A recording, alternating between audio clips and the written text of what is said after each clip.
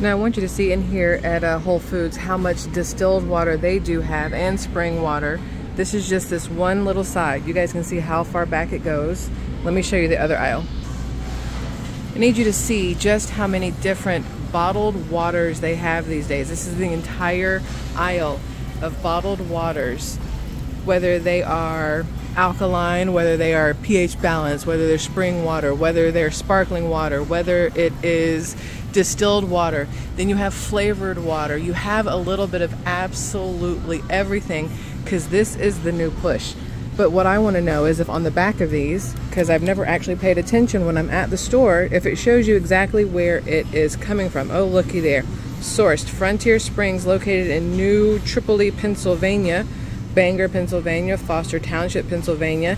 And what's interesting is exactly what is happening in Pennsylvania right now with the EPA and their water.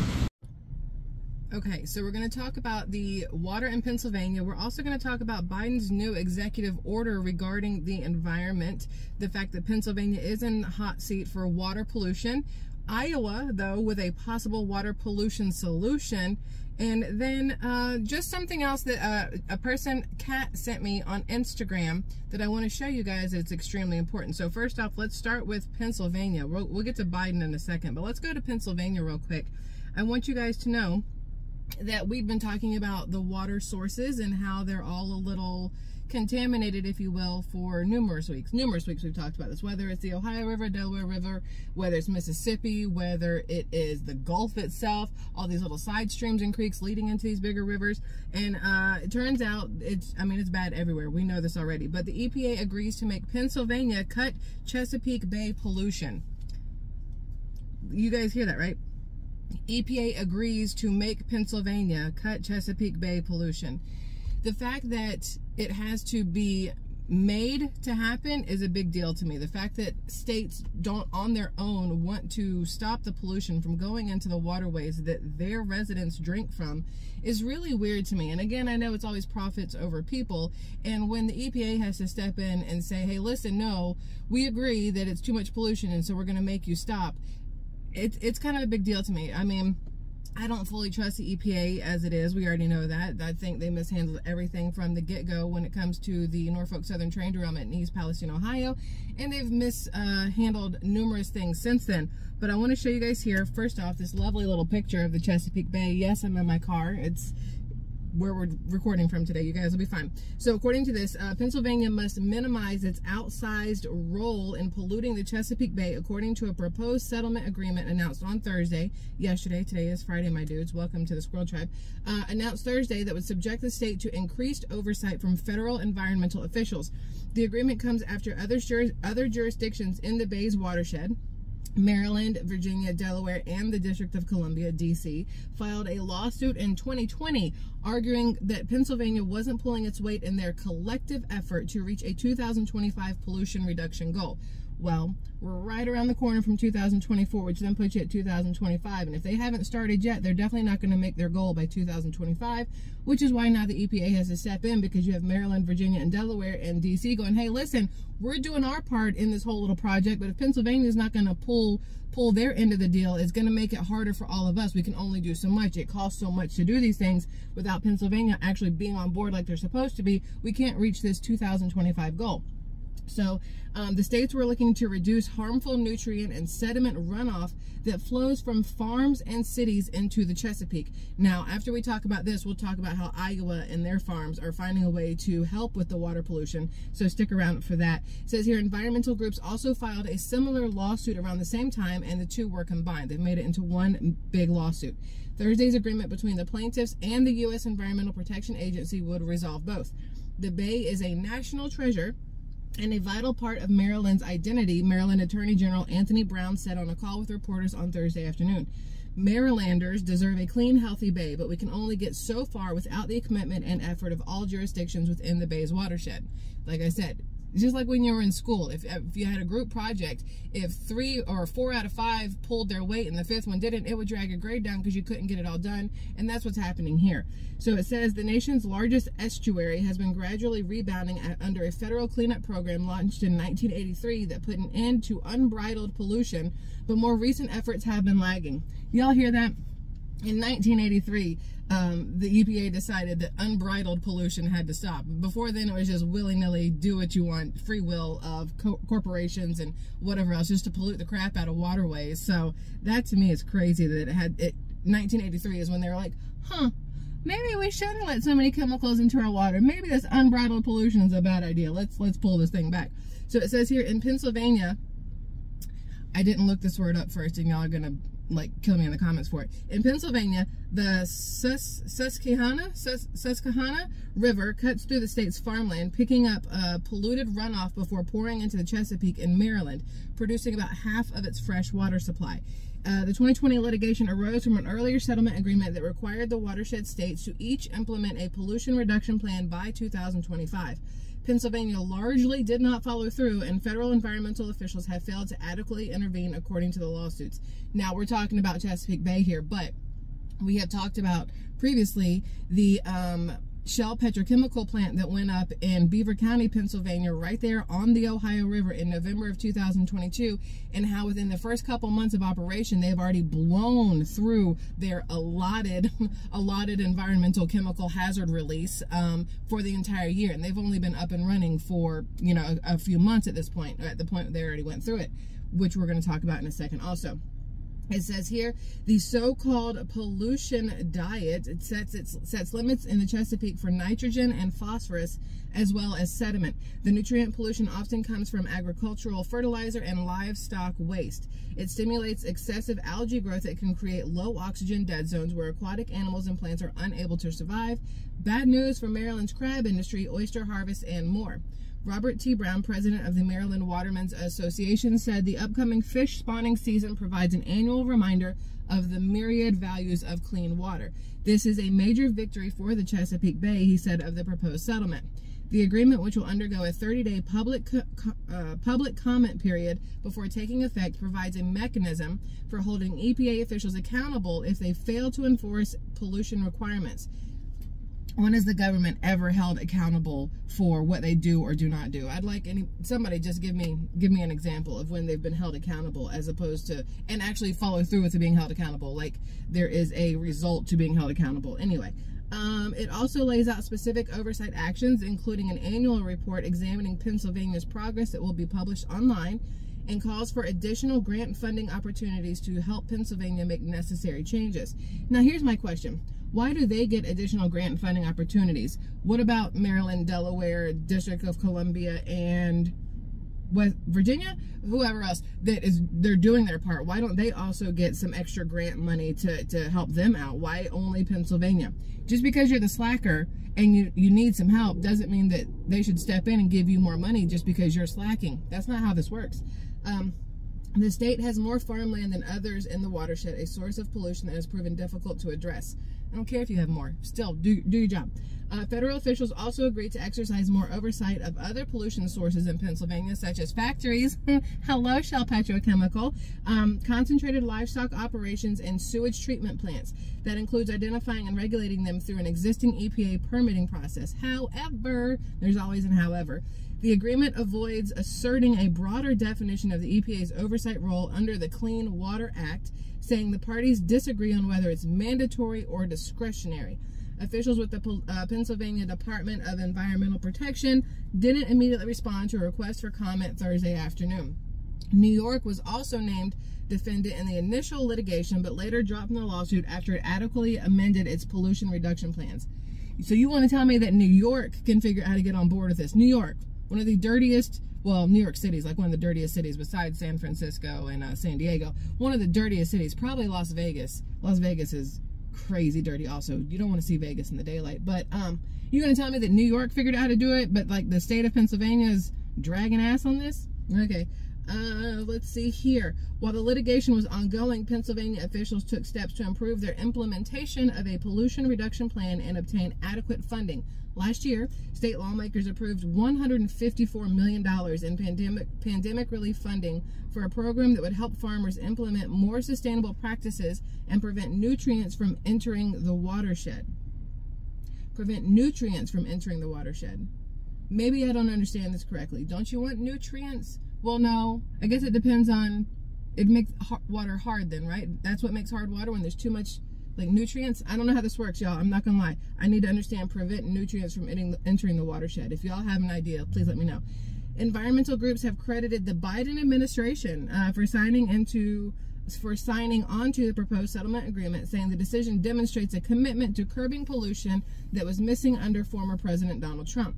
Despite the optimism, however, the 2025 pollution targets probably won't be achieved, said Hillary Harp Falk, president of the nonprofit Chesapeake Bay Foundation. The Chesapeake Bay Clean Water Blueprint, a plan established in 2010 to reduce pollution, has already faced significant challenges and slow progress. In a report earlier this year monitoring the bay's health, the foundation said polluted runoff was increasing amid inconsistent enforcement from government agencies, new development, and climate change, which is causing stronger rainstorms that produce more polluted runoff. While 2025 will be yet another missed deadline, the blueprint's goals remains achievable and should remain our North Star, Falk said in a statement on Thursday. Together, we must build on lessons learned and accelerate progress toward a new deadline measured in years, not decades. EPA officials said they were unable to comment on the proposed settlement agreement during the 30-day public comment period. Okay, the agreement is just one part of EPA's broader strategy to work with the Bay states and other stakeholders to restore the Chesapeake Bay, the agency said in a statement. So that's what's happening. Now, I want to show you guys what Kat sent me. Kat sent me this in a DM on Instagram, and I'm going to show it to you right here. Again, it's going to be hard to see. I understand that because there will be a glare, and hey, you can see my little Jeep duckies. There will be a glare. I apologize for that, but you will all live. Okay, so what this says here, this is a postcard thing that Kat got in the mail, lives in Pennsylvania, and it says, you are cordially invited to the Shell Pennsylvania Chemicals Project virtual community meeting, Tuesday, April 25th from 6 to 7:30 p.m. Members of the Shell Polymers Monica leadership team will share updates on our operations, and we will be joined by a member of the Emergency Response Department of Beaver County to answer any questions you may have. Please register on our community information page, www.shell.us/poly-e. Listen, I don't live there, but guess who's going to be attending this Shell virtual community meeting? Me. I don't know if I have to like fake an address or something. If anybody has an address, I'll just fake one. It's fine. If you need an address, I'm gonna fake an address. I want to be part of this to see exactly what they're going to say, what's going on. The fact that Emergency Response Department of Beaver County will be there to answer questions, because again, Shell Petrochemicals have blown their allotted contamination, water contamination, soil contamination, air contamination through the roof already. And it's not even been an entire year, and they have more than doubled their yearly allotted, which is still the dumbest thing I've ever said in my life, yearly allotted contamination to our earth. They've already blown through that. So I'm very interested in what's going to happen there. Now, we know Pennsylvania is kind of in the hot seat because of their water, right? I mean, adding in Shell Petrochemical to pollute the Ohio River doesn't help anything. I know it's not the Chesapeake Bay, but it's still pollution that's happening in waterways that their residents drink from and that other people drink from. But what is interesting to me is that Iowa has found a way to make clean water. So it says here, low tech makes cleaner water in Iowa. So what's stopping it? And I want you to see here, again, with the glare, you'll be fine. You can see that this gentleman is digging in what looks like wood chips, right? Those are wood chips, okay? So what this says here is Slater, Iowa. Nick Heelan's Central Iowa farm looks much like other nearby farm on this chilly March day. This was written though Wednesday, April 19th, with corn stubble stretching from a gravel road up over a low hill to the northern horizon. But look closely and you can see patches of muddy ground where a few months ago crews buried low-tech systems called bioreactors and streamside buffers that filter fertilizer-borne nitrates from water as it drains from Heelan's field into nearby Big Creek and eventually the Des Moines River.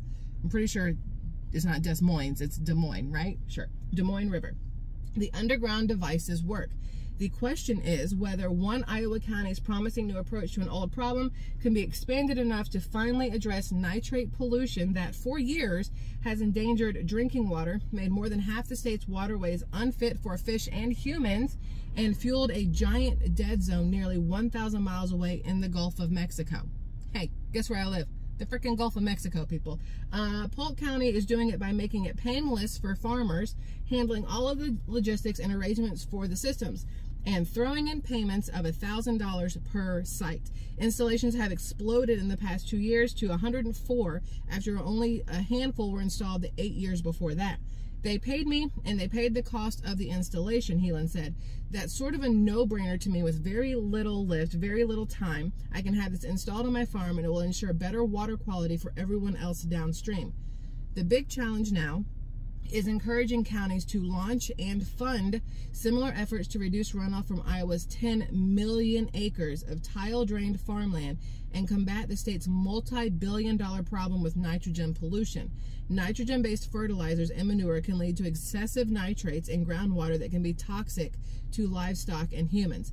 High levels have plagued waterways in Iowa and throughout the Midwest for decades from chemical fertilizers and animal manure sprayed on fields. Modern tractors let farmers assess their soil and apply only as much fertilizer as needed, but still common to overspray. It's easy to see why. Yields of corn, the king crop of these parts, and planted on about 90 million acres nationwide, are at least doubled by fertilizer, and farmers want to be sure their crops have enough nutrients. Adding to the problem are the quick drainage systems that lie beneath so many fields, known as tiles, but actually plastic pipes that whoosh excess water away and into streams. Now, we talked about this already too. If they are PVC pipes, they are full of chemicals, and chemicals are also whooshing into the streams with this excess water. Numerous studies have found the low-tech systems remove half the nitrate or more from runoff before it reaches waterways. In bioreactors, the water passes through a buried mound of wood chips that breaks down much of the nitrate. In the buffers, it moves through a grassy area parallel to a stream. Too much nitrate and phosphorus in rivers and streams makes great food for algae and other plant growth that cuts oxygen in the water and blocks sunlight. Combined with industrial farming practices that have altered waterways by straightening streams and removing wetlands, that's bad news for fish that need clear water and slower currents. It hurts humans too. Nitrate-contaminated drinking water can cause blue baby syndrome, where an infant's blood doesn't have enough oxygen. More than half of Iowa's rivers, streams, and lakes are too polluted to properly support aquatic life or fishing and swimming, according to the state. Iowa is among the largest contributors of nitrate runoff that flows to the Gulf, leading to the so-called dead zone by depleting oxygen necessary for marine life across several thousand square miles. Pressure to reduce the dead zone led Iowa's Agriculture and Natural Resources departments to join in 2008 with Iowa State University for a strategy to address the problem. The effort has focused on voluntary actions. Iowa's legislature has consistently rejected proposals to require farmers to reduce runoff. Consistently rejected proposals to require farmers to reduce runoff. And here's why. Profit over people, okay? If farmers had to stop what they were doing to find a way to reduce runoff, to spend their money to reduce runoff, some of these farmers might have to make their farms smaller. Maybe they couldn't possibly afford to do this for an entire farm. So then you lose some of the state's money from agriculture, from livestock, from whatever else, if you're shortening or minimizing the size of your farms. So of course the state doesn't want to make it a requirement because they know that in the end it could hurt farmers. The state doesn't want to have to pay for those things, and that would hurt the state's money, right? So it's just like this whole just lose-lose, I guess, if you could will situation, right? 15 years into the program, Iowa hasn't significantly reduced nitrogen runoff according to a 2019 estimate. Yes, I know it's 2023. Estimate was done in 2019. The problem in some ways has worsened as strong commodity prices encouraged farmers to plant corn and soybeans on more land. Meanwhile, Iowa's giant hog industry has grown to about 24 million pigs, roughly triple the number in any other state, which means more manure gets spread over farmland. In Polk County, exasperation with nitrate pollution came to a head in 2015 when the agency that provides drinking water to 600,000 people in the Des Moines area went to court over the millions of dollars it was being forced to spend to filter unsafe levels from drinking water taken from the Des Moines and Raccoon rivers. A judge ultimately dismissed the lawsuit against 3 Northwest Iowa counties, ruling the issue was one for the legislature to address, which they're not going to, or they haven't, right? Without hope of state mandates, local officials in Polk County sought to work cooperatively with agricultural groups. Part of that study was studying why so few farmers were installing bioreactors and streamside buffers. They found an inefficient system for installation that made it expensive and bothersome for farmers who had to arrange contractors and then seek reimbursement. Polk County solution: handle all the arrangements to make it easy for farmers and group projects together for economies of scale. Even with the $1,000 inducement to get farmers to sign on, they found the new process was about 15% cheaper, less than $10,000 for a typical saturated buffer and up to $15,000 for a bioreactor. Our success came from realizing we had been doing it wrong for like 6 years, said John Swanson, Polk County's water resources supervisor. Listen, at least they figured out they were doing it wrong and have now tried to find a way to do it right. Iowa Agriculture Secretary Mike Naig, who has strongly opposed requiring farmers to filter runoff, has embraced Polk County's effort and encouraged it elsewhere. In March, he promoted bioreactors and buffers at an event in Story County, north of Des Moines, where conservation officials have adopted the new program. We're making it easy for landowners to say yes, and then we bring the resources. They are essentially 100% paid for. Either way, the work has to get done, and to have willing landowners and willing producers get involved, that will make work much better. But clean water advocates note that Iowa needs thousands of the systems added each year, not hundreds, and question whether voluntary efforts can even reach a small percentage of the state's farms, let alone those in other states. There's a lot of people who are doing really good work, said Alicia Vasto, the water program director at the Iowa Environmental Council. The fact of the matter is that it's just not at the pace and scale that's necessary to fix the problem. Listen, the projected cost of scaling up is staggering. To significantly reduce nitrogen and phosphate runoff, a 2017 analysis, listen, this is a 2017 analysis before inflation went through the mother flipping roof in the last couple of years. So understand this is going to cost way more. A 2017 analysis found that upfront costs could be as high as $4 billion. That would include more than 100,000 bioreactors to deal with runoff on 2/3 of tile-drained farmland, as well as other solutions like cover crops. That would probably be double that now. You're looking probably, I'm going to guess, probably $8 or $9 billion right now for the exact same thing, just because inflation is a bitch. Swanson, the Polk County official, is now working with state officials to build more wetlands, which cost more and require more land, but can filter much more runoff than the bioreactors and buffers. Heelan wants such a wetland on his property and wants farmers to do more, but he thinks efforts should remain voluntary. Each farm is different, he said, and if governments try to require action, it could cause more problems and ultimately not be effective. Jerry Hill, who has farmed for 52 years, attended the Story County meeting with other farmers and is leaning toward installing a bioreactor along a creek that borders his property. He liked the idea of filtering the water at little cost to his bottom line, because profit matters, right? We're going to have to do a better job of keeping things clean. From what I've heard, what they have going now is as good as it gets, said Hill. So I just want you to know that there are options out there. You know, you've got Clean Energy trying to put in those, what are they called, digesters for the manure and stuff and turning it into fuel. And now you've got Iowa that wants to put these bioreactors and buffers in to help cancel out some of the nitrate and phosphorus from the water before it hits the streams and then your water supply sources, which is a really good idea. But again, nothing is free. Everything costs a flipping ton of money. And what's interesting then is that the EPA and government, they can't make it like a law that you have to do these things because of how much it would cost. I mean, they can really suggest the crap out of it, right? But they can't make it like a countrywide law because it would be detrimental, I think, to our agricultural system right now because of how much money it does cost. But Biden today is announcing an executive order to promote environmental justice, okay? So I like how the pictures they pick of him, he just looks, I don't even know what to say. So this says President Biden is set to announce an executive order today, Friday, that will create a new office in the White House focused on environmental justice efforts. The order will launch an Office of Environmental Justice, which will work within the White House Council on Environmental Quality and be led by a federal chief environmental justice officer tasked with coordinating implementation of environmental justice policies. That says a whole lot with saying absolutely nothing, in my opinion. The order will also instruct agencies to look at gaps in science and data to better understand and prevent the cumulative impacts of pollution on people's health, according to a White House official. Excuse me. Additionally, it will require agencies to notify nearby communities in the event of a release of toxic substances from a federal facility, the official said. From a federal facility. Doesn't mean they have to notify you if Shell Petrochemical releases something toxic, or if, you know, another DuPont kind of thing releases something toxic or whatever else.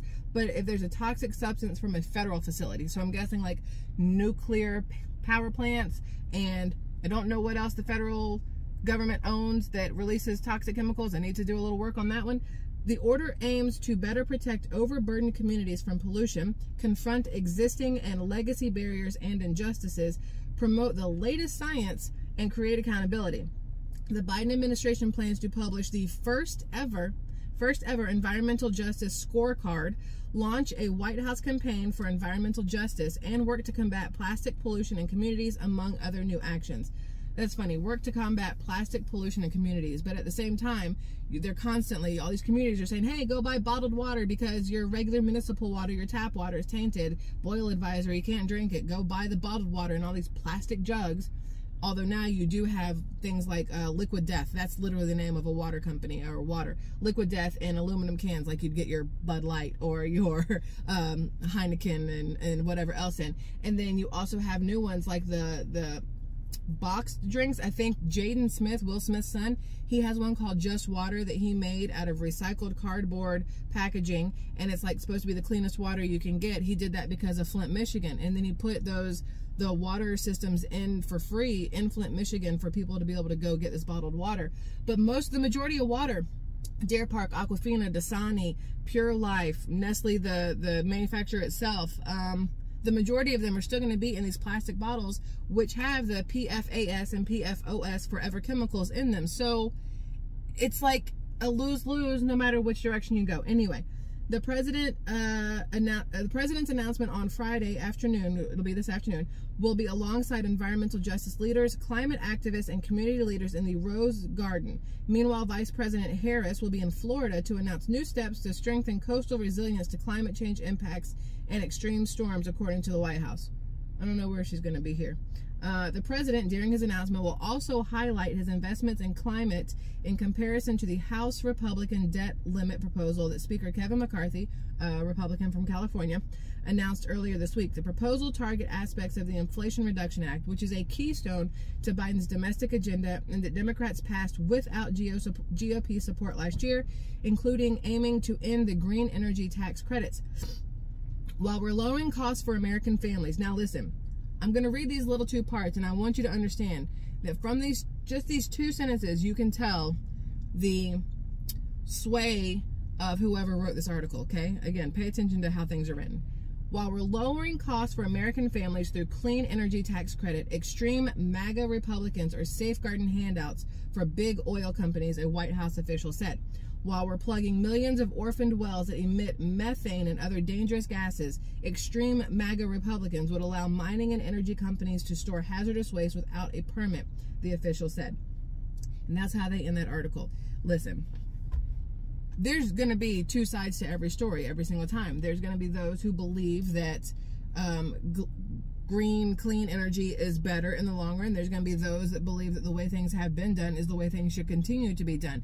And then you're going to have to find that happy ground somewhere in the middle, or else we're going to get nowhere as a country, as a society, as a whatever. You have to find that middle ground. So hopefully they can figure something out there and get it rolling, get the ball rolling, so that states can do what they need to do to ensure that their water is clean for their residents, so that the government can do what it needs to do to ensure that everything is a little bit safer for its residents, like the entire country, whether it's, just the forever chemicals or clean water or, I don't know, less derailing trains, like just a little bit of everything. But hopefully things can start to pick up somehow from these changes that are going through from the EPA, whether it is with green clean energy, or whether it is allowing like in Alaska, the Willow Project, I think, for oil and stuff like that.